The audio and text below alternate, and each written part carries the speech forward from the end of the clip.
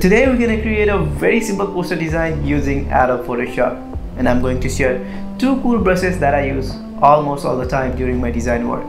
If you love designing and if you haven't subscribed my channel yet, then please do subscribe, and there are a lot to cover inside the tutorial section. So without any further ado, let's dive into the video.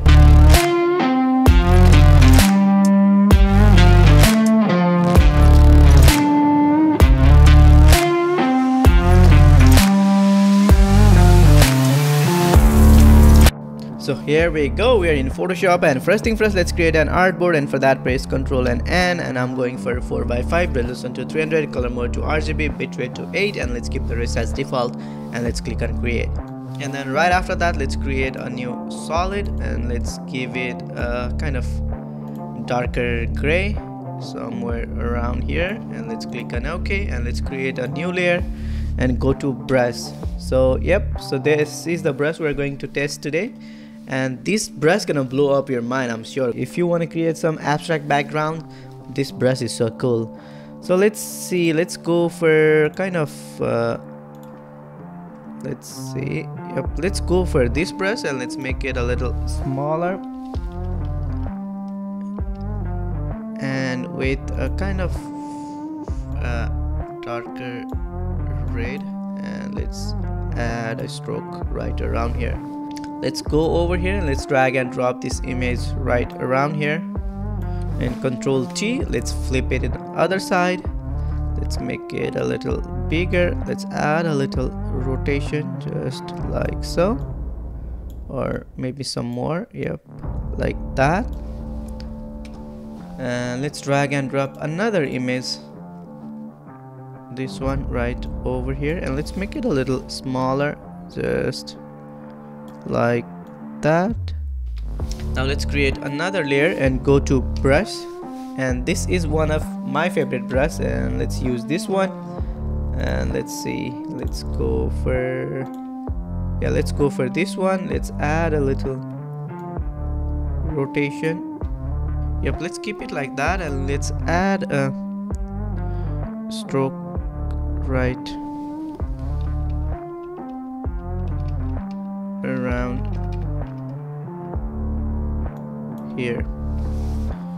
And you know what, let's move him a little up right there. Control T, make it a little smaller, add a little rotation, like that. And let's do the same thing for this one. Control T, let's make it a little smaller, and let's move it somewhere around here. And let's create one more layer in between. Go to brush, and with the same brush, and maybe let's change the color to kind of darker color, and let's add a stroke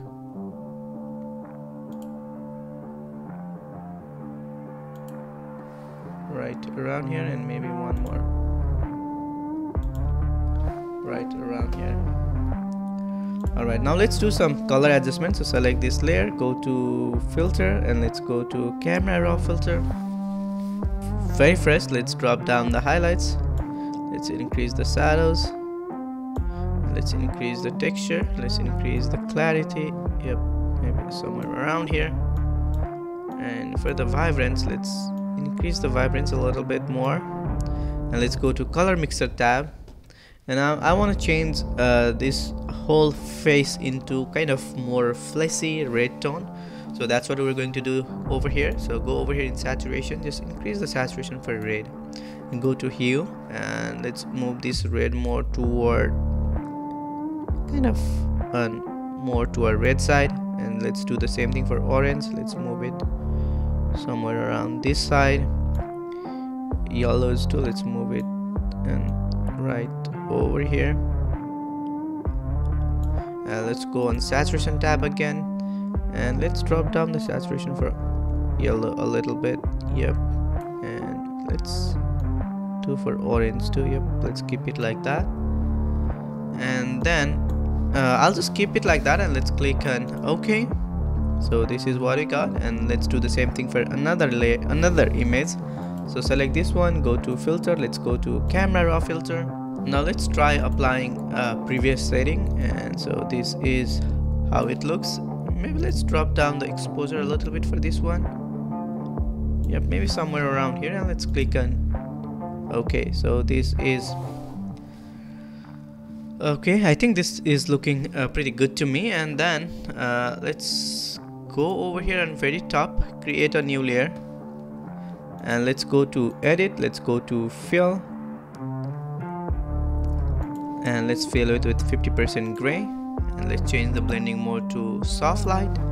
Let's do some dodge and burn. I like to add a dodge and burn because it helps to create a depth on the image. So let's go over here and let's add some dodge. Let's add some dodge right over here, maybe some right around here, and let's do the same thing for over here too. And let's go over here, add some burn. Let's add some burn right over here. Let's do the same thing from here.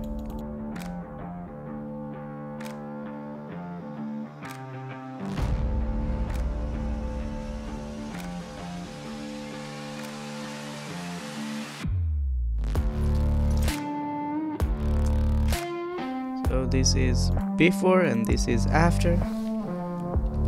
And then let's add a color lookup. So go over here and click on color lookup, and I'm going to use an inbuilt LUT in Photoshop. So let's see, I like this one very much, so let's go for fall colors.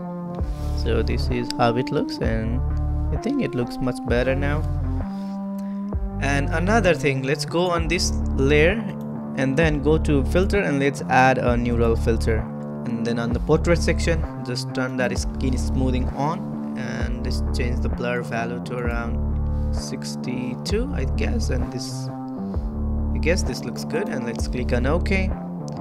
And let's do the same thing for another layer. So this one, another image, yep, this one. So select this one, go to filter, and let's apply the same neural filter.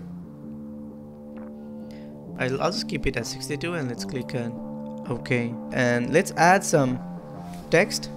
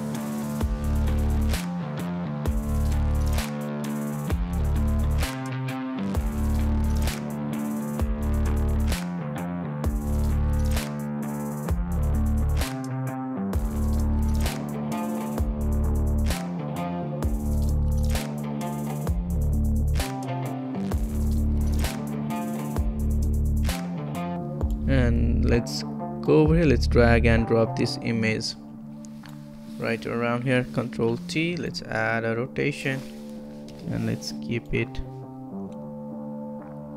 under this layer. And then let's go over here, filter, let's go to camera raw filter,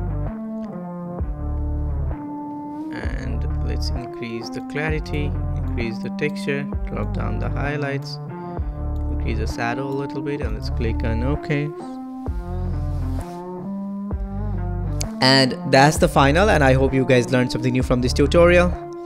And from this year I'll try to be consistent, and there are a lot of new changes coming up, and I'll update you guys soon, and I'll definitely see you on next video. Till then, be creative and be safe. Bye bye.